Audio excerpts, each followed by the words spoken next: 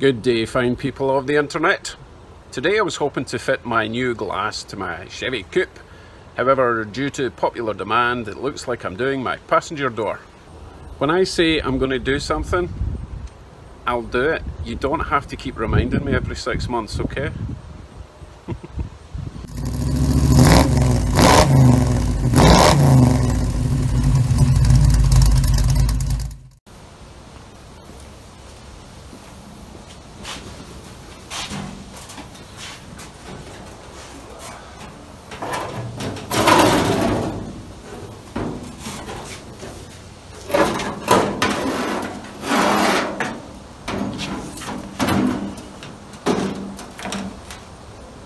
Okay, if you missed the planning video for this, let me run through it very quickly, okay?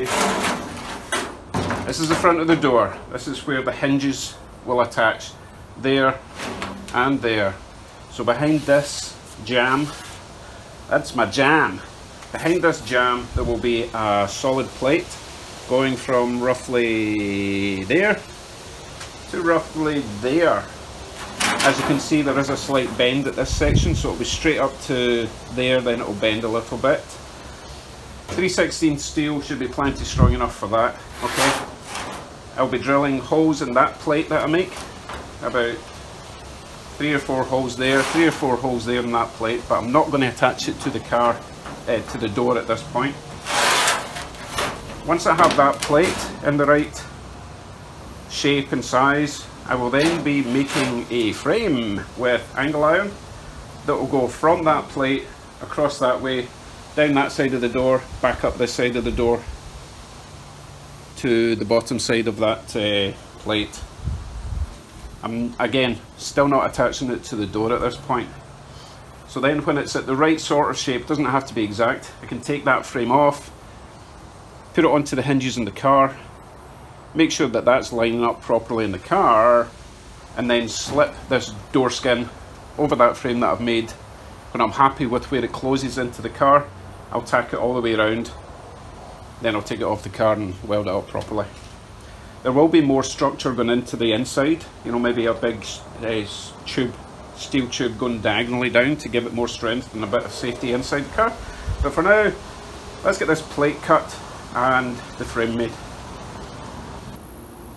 Right, very slight alteration to the plan. I realised that priority is to get this square frame as flat as possible, which is going to be pretty hard if I cut this plate first because it's all banana shaped.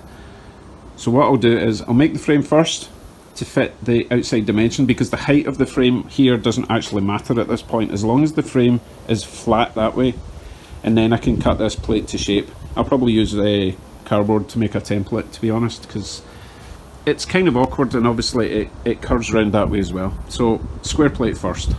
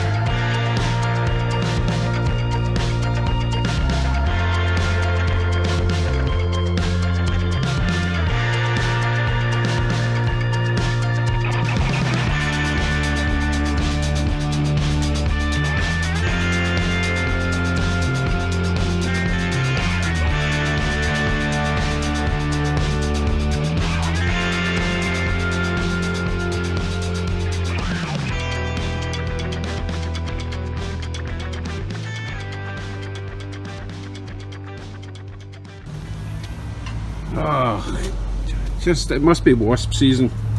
Get out my Coke.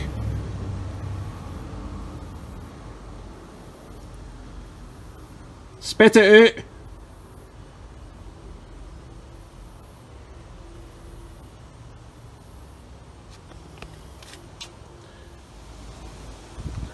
Right, the frame size is actually pretty good. However, I do need to just get rid of all these little tabs.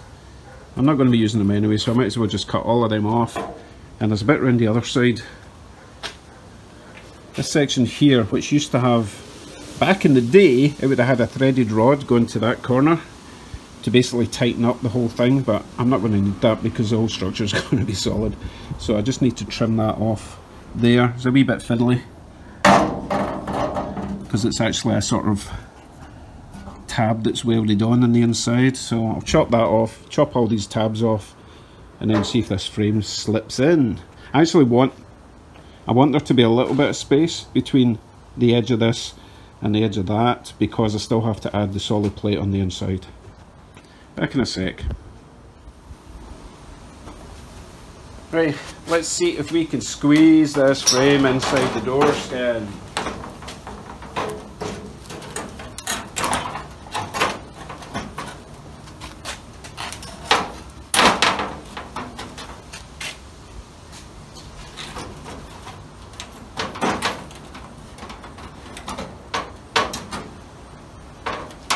Yep, that looks pretty good. I wasn't wanting to bring this section all the way down to the edge because it's really rough. So overall, pretty good fit. And I do have the gap at this side to add the thick plate, which this will attach to. Cool, so now I can make this level with the door jambs as best as possible, and then trim off whatever door jamb is, you know, wavy. And then we can start making the plate up.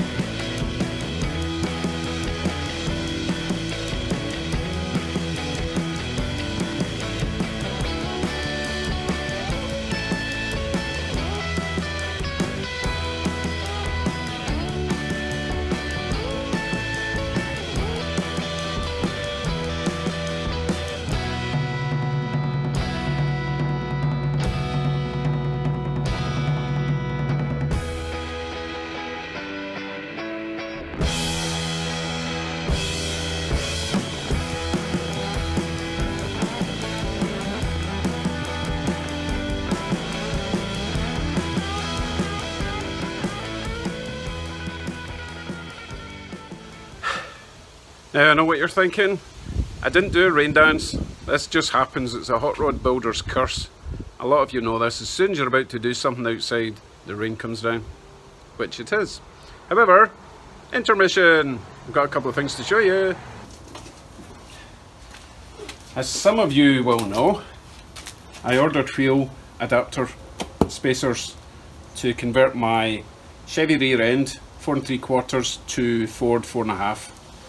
And I needed like a 1.5 inch spacer. I ordered them from a company and I waited a month, and then I called them, back order, 2 months, I gave up. So I cancelled that order, ordered from another company, and they have arrived within a week. I really hope they fit. Let's have a look. I'm sure they'll look great, but it's whether or not they fit well is the question.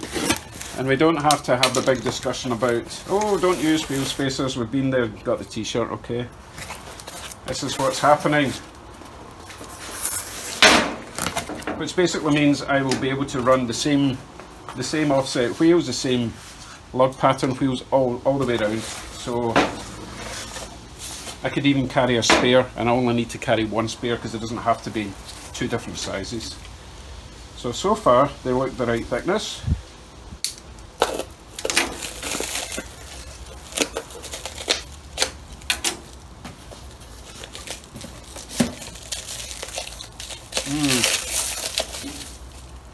They were supposed to come with wheel studs. That's a problem. I need to contact them about that. Why can people just not get things right? Oh, wait a minute. I may be misjudged. I think they're actually inside. Well, that's some serious shrink wrap.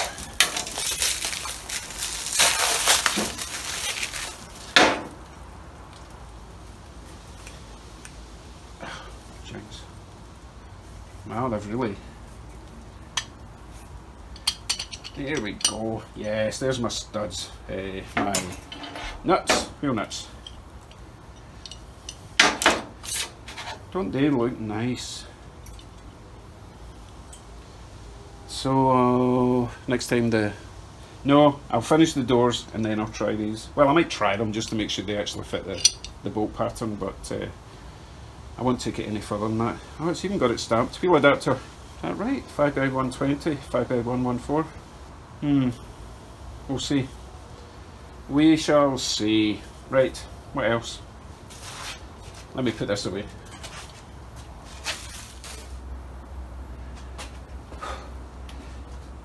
Right, the other thing, I told Andy that I would look at all these handbrake cables I got and see if there's any he can use. Obviously I've not chosen the ones for my car yet, so the decision will be pending on what I need. But let's have a look and see how long they are and see what fittings are on the end. See how many I've actually got. I think there might actually be more than I first thought.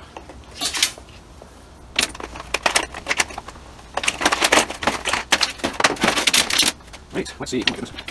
Let's arrange these in order of size. See that size. Leave that size. 4, 5, 6. Not a lot of so far. 7, 8. Ooh, okay. Go up the top.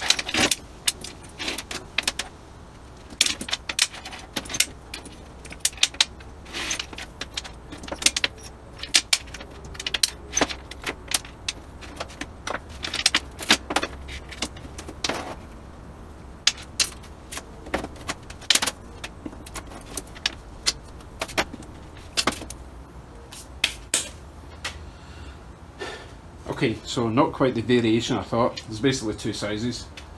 I've got 6 long ones and 2, 4, 6, 8, 10, 12, 14, 16, 18 small ones.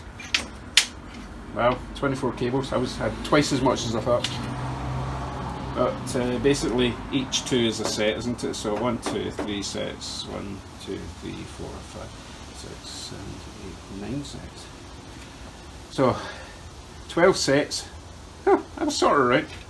Right, let me give you a closer look. I will measure them and show you what each end looks like, okay? Right, we'll start with the small one.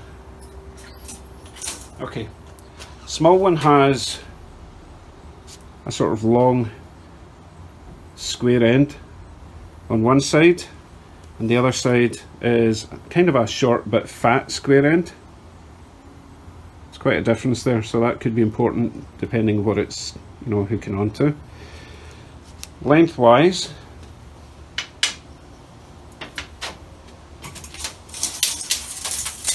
the main part itself from where it hooks into whatever, let's go from that point, the part that won't move basically, right? 28 inches, okay, you got it? 28 inches. The cable itself, from very end to very end, it's about 38.5 inches, Andy, okay? So that's the short one. What did I say? Oh my goodness. Inside, 28 inches, 28 and 38.5, okay? 28, 38.5, small one. I should write this down. Big one. Big one's quite different, okay? You got a ball end on that side, and I think it's the same on the other side. Yeah. Exactly the same, both sides. Ball end. And that kind of fitting, as opposed to the push clip fitting. They're both the same end, so they would require... No, actually, that's quite different. But they both require a a bracket to go into, and then that sort of horseshoe shaped clip that goes over. Same with that one, although that one is quite different. Gotcha? Lengthwise, from this section here to the same in the other end, 54 inches, right? 54 inches internal, and ball to ball, 62 for the overall length of the moving cable. So 54 inside, 62 outside cable. Gotcha? Right. Let me know if they'll be any use to you, Andy. It's still raining. Big honk. Wow, that's one angry truck driver on the highway. Jeez. Okay, I'd just like to point out that if I had installed the glass like I wanted to, I wouldn't have this problem with the rain, but you guys know better. What do I know? This is my smarmy face. I would really love to continue doing what I was doing, because I was actually getting into the whole door thing. But as you can see, I just don't have working room while the car is in here. So we need to wait and see if the rain goes off. I don't think it will be today, but I'll go and check the weather forecast and be back in a shot. Okay folks, sorry, but the rain's not going off anytime soon. I can actually hear thunder. I think I can see lightning. It's very, very frightening.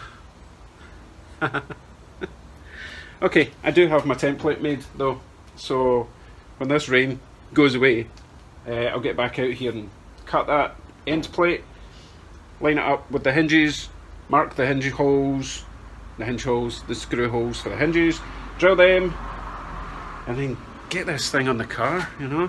It's starting to annoy even me. But as you can see, more distractions arrived today. Right, that's it. What is it? Oh, it's Thursday, so it's nearly the weekend, which means nothing to me because I'm just out here having fun anyway, every day. What a life. It's such a hardship. Okay, thanks for tuning in. I know it was nonsense, but we're almost there, and at least I've started in the doors. Okay, hit the subscribe if you think I'm worthy, which today I definitely wasn't, but you know, it helps me. And see you in the next one. Take care everyone, bye bye.